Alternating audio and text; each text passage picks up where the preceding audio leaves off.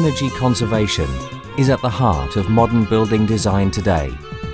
Air conditioning, in particular, accounts for 60% of total energy used and therefore is a crucial factor in the building design. The radiant cooling system removes heat gained from solar and other sources, absorbed through the cooled floor structure, walls or ceilings. The heat will be absorbed, effectively transferred and redirected outside the room.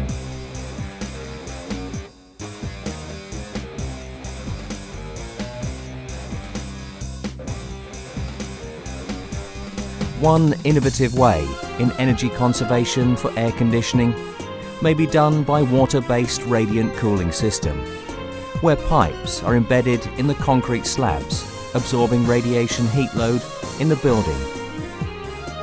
At its core properties, using the same volume, water has 4 times more capabilities than air in conducting heat. Therefore, utilizing water as a cooling medium can tremendously reduce energy consumption for circulating pumps in comparison to fans.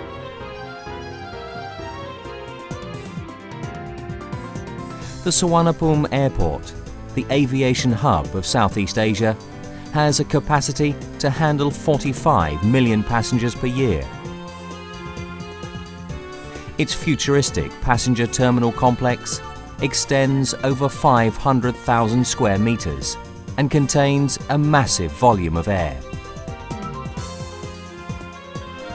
Air conditioning system designers found this complex to be a major challenge, not only due to sheer size alone, but also because of the great amount of heat entering the space via sunlight through the glass roof and fabric membrane.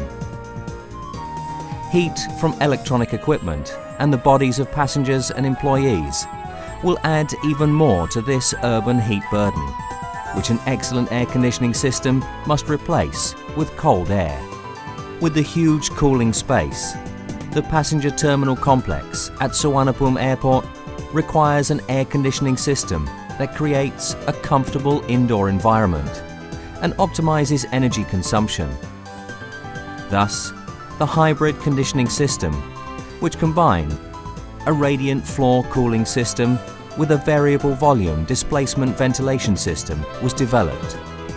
The development of air conditioning only the occupied zones have shown that the overall energy consumption has been effectively reduced.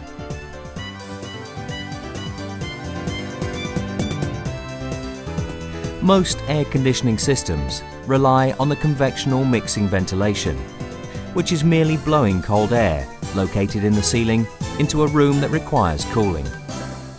The temperature of the supplied air is typically between 12 to 15 degrees Celsius. With sufficient velocity, cold air is mixed with the air present throughout the space. The mixed air temperature is gradually reduced to the required temperature. Displacement ventilation has been developed to improve efficiency and reduce the energy consumption of the air conditioning system. Cool air is supplied from a low level, about 2 to 3 meters above the floor at a low velocity into space. Gravity holds the cooler air down in the region around occupants as it spreads across the floor. When the cooler air encounters a heat source, the air warms and rises up. This usually discards heat load at about 3 meters and above, eliminating most of the lighting and roof heat load. Furthermore, the low speed of cold air emission does not cause discomfort to the room's occupants. One condition to separate the room into a stratified microenvironment is low air circulation within the room or building. A low rate of emission from a ventilation unit does not disturb the composure of the air.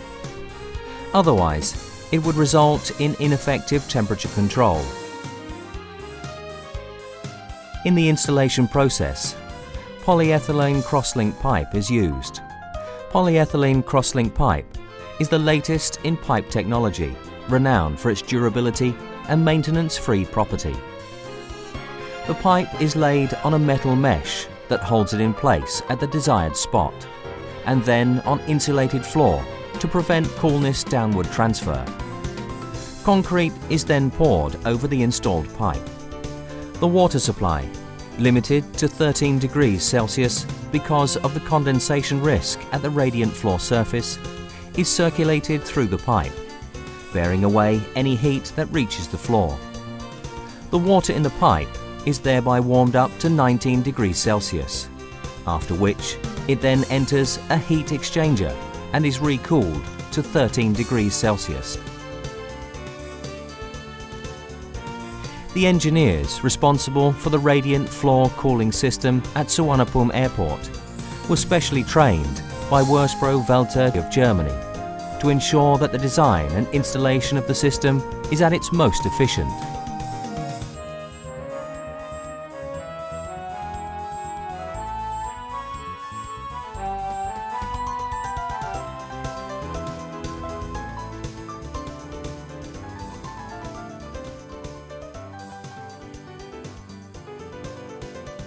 To ensure optimum working efficiency, Jardine Matheson Thailand Limited, together with the Mechanical Engineering Department, Faculty of Engineering, King Mongot Institute of Technology, Lad Krabang, have set up a radiant floor cooling laboratory to study the characteristics of radiant floor cooling systems at various conditions, the effect of solar heat with data on sunlight provided by the Department of Meteorology, and develop the control strategy for radiant floor cooling system. Temperature and humidity were controlled in the laboratory, and the intensity of sunlight was simulated using a computer program. The changes in the variables were monitored and recorded over a period of time to derive averages and modify operating conditions of the system for the highest possible efficiency. An important concern of the radiant floor cooling system is condensation, which must not be allowed to take place, neither around the embedded pipes nor on the floor in the building. In a room whose air temperature is 24 degrees Celsius and relative humidity of 55%, condensation can and will occur at temperatures below 14.2 degrees Celsius.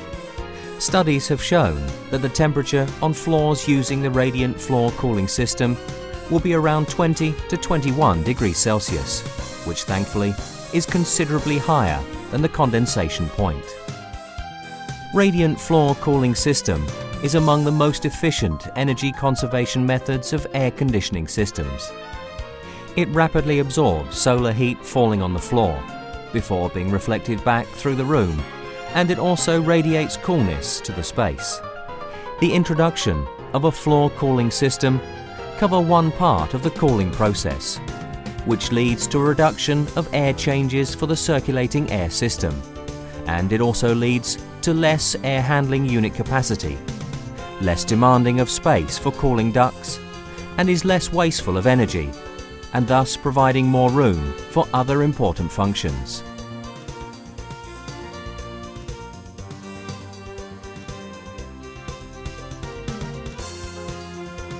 Jardine Matheson Thailand Limited has been engaged in engineering, mechanical and electrical systems for over 70 years.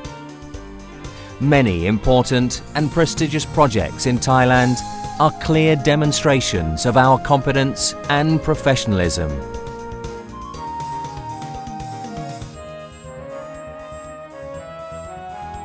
We earned the trust needed to win the bidding for installations in the ultra-sophisticated passenger terminal complex at the Suvarnabhumi Airport.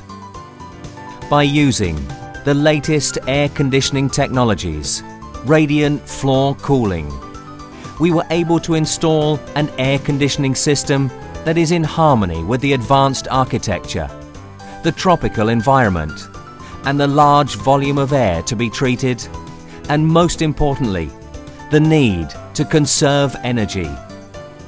We are proud to have been a major part of this project that is a matter of national pride.